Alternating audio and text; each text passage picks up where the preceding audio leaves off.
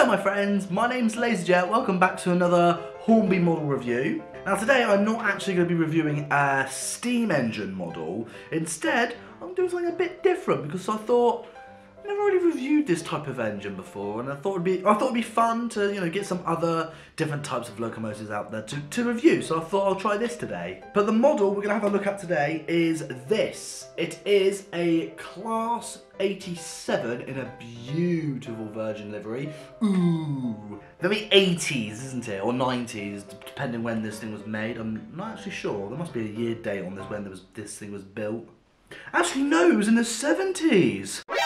June 1973 when the first Class 87 was made. That's interesting. I should read more information on the back of the box so I can actually be prepared of what I'm reviewing. That's really cool. And the price I paid for this particular model was £120 second hand. I do buy a lot of second hand models. I really should think about maybe buying first hand stuff, but I do like buying second hand stuff because it's a gamble really. You don't know what you're gonna get. Could be really good, you could get a good bargain, or it could go really terrible. And in this video, we're not just gonna be reviewing the locomotive, but behind me, I have got, quite a lot of it actually, rolling stock for the Class 87 in a nice Virgin livery. Ooh, I've got quite a few of these coaches, so I thought not only I'm going to review the locomotive, but I'm going to review the rolling stock as well, so that might be a bit interesting. But first things first, we want to see a nice close-up of the locomotive, so we're going to get into the reviewing and see what it's like. Ooh, but there's an extra thing. Ooh, a thing. Everyone likes a thing. Yeah, sorry, there's an extra thing on this particular locomotive, well, this model in fact, which I'm going to get into later on in the video. But first things first, let's get out of the box, get it out of its box, I meant to say, and see what it's like. Ooh, get to the reviewing. And also make sure you click that subscribe button because I'm trying to get this channel up to 80,000 subscribers. So all you have to do is click the big red button, click subscribe, and share with your friends and family. Thank you. So it starts off with the box. I do like the picture on the front. This model's got some amazing detail. I'll give you a quick close-up of the Hornby code if the camera will behave itself in focus. I might actually zoom in a bit so you guys can actually see better. So there's the Hornby code, R3656, Virgin Class 87, number 87019. Lovely. It's actually got a name. This particular locomotive has a name. That's pretty nice. That's awesome. So I'm going to do the best I can to unbox this thing and see what we've got. So I'm just going to gently slide it out, and then, annoyingly this camera keeps going out of focus. I really hate it when cameras get out of focus. So I'm going to slide the box out like so, put the front casing over there, slide it out. Ooh, I think the manual just fell out. Let's put that back in its box. I need that for future references. And ooh, we're getting there. Ooh, it looks so cool, doesn't it? Ooh, it looks amazing. Focus, stupid camera. I'm having a lot of camera problems today. Although, then again, I'm just having a lot of problems in general. But never mind. Slide that out. And open this little liddy bit. Ooh, it's getting exciting. Here we go. Wow. Ooh, look at that. Oh, it's quite heavy. Right, move that to one side, the packaging. There it is. Wow, look at that. It feels so nice in my hand because it just, like, it's so heavy because I haven't got like a tender that just keeps like flapping around all over the place. But like, this feels so weighty. It's very heavy and it's got some magnificent detail on the roof. I mean, look at that much detail. That's pretty insane. And the fact that I bought this second hand, there's actually not many pieces missing. Actually, no, I don't see any pieces missing. It looks almost brand new, in fact. And I'm going to zoom in so you guys can see a good close-up. And there it is. Ooh, look at that. That's so cool. I love the front. The front looks amazing. Show you guys the side so you get your good close-up. Oh, the detail is all there, isn't it? It just looks so good. And as I said, this thing's got so much weight. Look at the detail in the bogies and the suspension, the springs and stuff. That just looks so cool. I love that. You've got the little pantograph. Oh, can't wait to see what that looks like. And zoom out again. Lovely jubbly. Now, that is probably I have to say as well that, you know, even though this has got some amazing detail, this is actually probably one of the electric locomotives I've got, because most of the stuff I have is basically steam engines. I think this is like the only model I have that has a pantograph and is electronic, because I don't have the Class 390 Pendolino anymore because it got broken. But this is just incredible. If the camera will stay in focus, that is incredible of how much detail there is on this model. That is so good. So we're going to pop it on the tracks, and I'm going to show you guys a very special feature of what this particular model has, because even though I have fitted it with a DCC chip, so this is a digital engine, that's good, there's something really cool that I need to show you on this model. So let's do that, shall we? Now, the features that I don't have, unfortunately, is sound. I don't actually have sound on this particular model, which is a little bit of a shame, but never mind, because, you know, it's an electric train, they don't really make sounds. The only sound they make is basically when they're running on the rails. But the cool features that I want to show you, if I press 0 and then function on my digital controller, so let's do that, 0 and then function, I have lights. It's got lights. Oh, and it's got the red lights on. So we can switch direction. Lights will turn off, and then it's got bright white lights. Hey! Right, the next thing we're going to do, which is quite a tradition on this channel, is do our famous crawl test to see how well and how smooth this particular locomotive runs. So we're going to put it in reverse, or actually or forward, depends which way you're looking at it, because, you know, it's got cab on each side really. I don't know what I'm saying.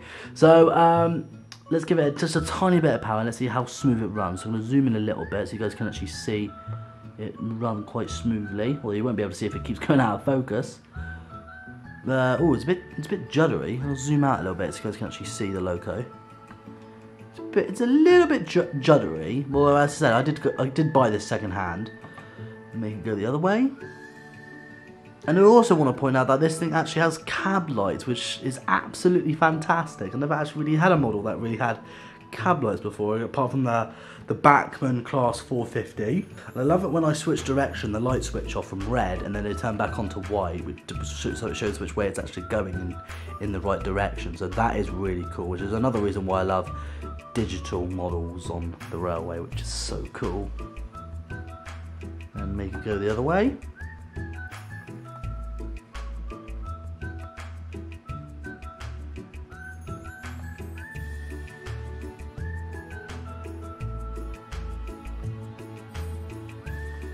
Not so bad now, is it? I think it just needed running in a little bit, because I haven't actually run this in a while, so I think like it just needs a little warm up, that's all. But it does look nice, doesn't it?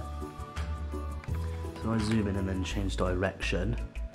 So the lights go from red, they turn off, and they go on to white, and then the cab light turns on, which I think is really, really cool. It's a beautiful model, isn't it? Although the only thing I don't like is you actually look in the window, you can actually see the chip, the digital chip in the window, and you can see the wires as well, which is something I'm not too happy about, but like, you know, never mind. You got to work with what you've got, because, you know, although even though the wire is a little bit on, well, it's very obvious to see, but like it is very hard to fit a digital chip in a model like this, so I think I'll have to live with that. But apart from the wire on show, I think the whole model is absolutely beautiful. Right, now what I'm going to do is I'm going to unbox all the coaches and see what it looks like with some rolling stock. Ooh, that's going to look so nice. Okay, let's do that and see what that looks like. Ooh, it's so exciting!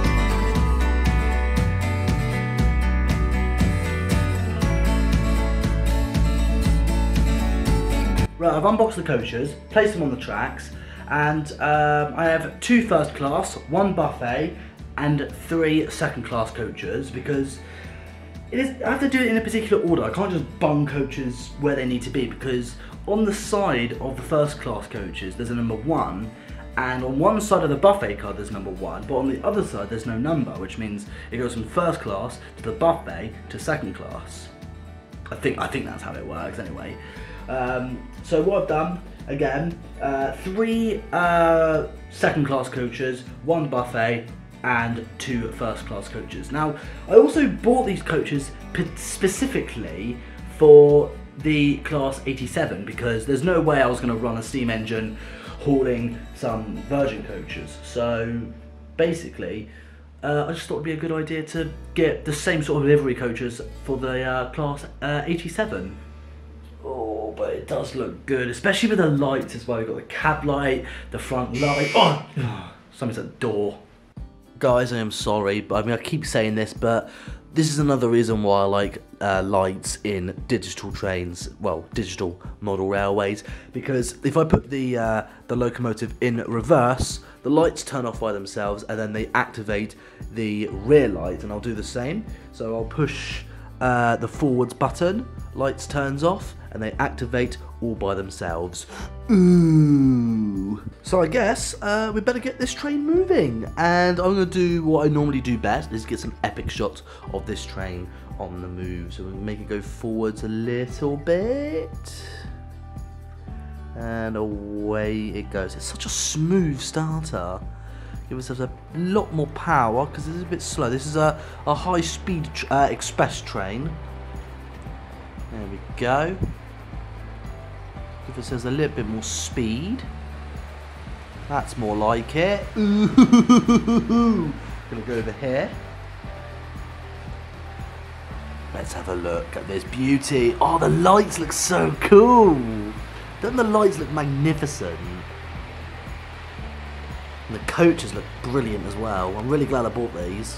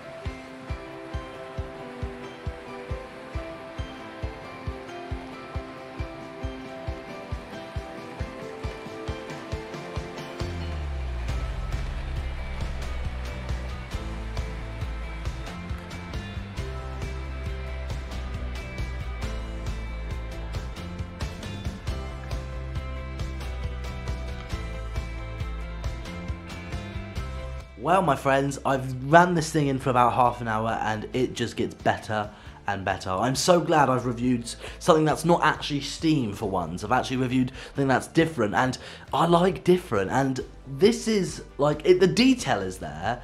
The lights are there. I love the lights. Doesn't have sound, but I'll just have to live with that. But I just love how smooth it runs. I really recommend getting a Class 87, especially a one in this particular livery, because it just looks so nice. The pantograph looks good. I love the detail on the roof. It's just incredible. Looks like it's got a nuclear power station on the roof, but I just love it. It's just so cool. But that concludes our video for today, my friends. I hope you guys did enjoy it. Make sure you click that subscribe button. Follow me on all my social media stuff, like Instagram and Twitter and all that nonsense. But again, thank you so much for watching. Have a good day, and I'll see you guys again next time. Bye for now.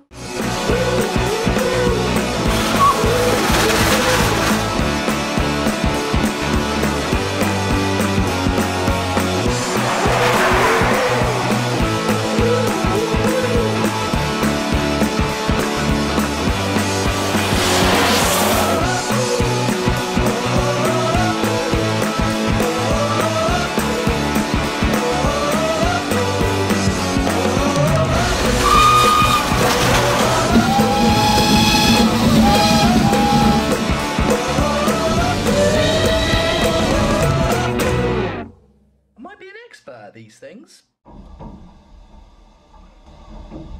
Sort of.